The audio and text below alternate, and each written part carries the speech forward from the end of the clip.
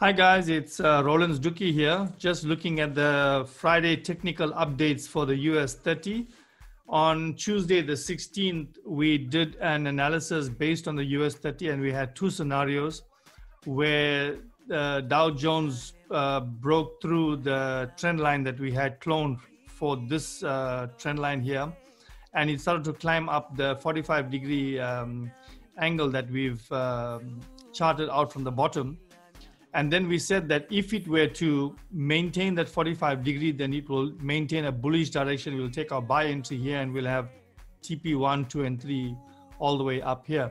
But if it were to break this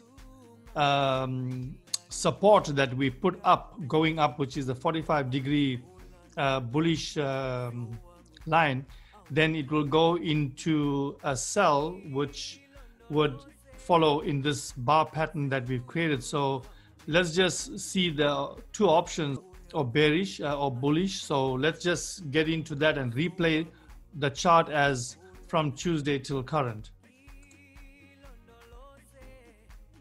So we see that it broke this support of the 45 degree, tried to get back onto the support,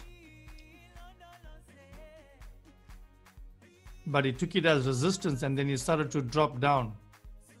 And it's hugging actually our 45 degree support that's going bearish. So price is almost to trigger our sell entry, which is at 27,596. It may or may not accomplish that before the market closes today. But anyway, this was just an update on the US 30 since Tuesday.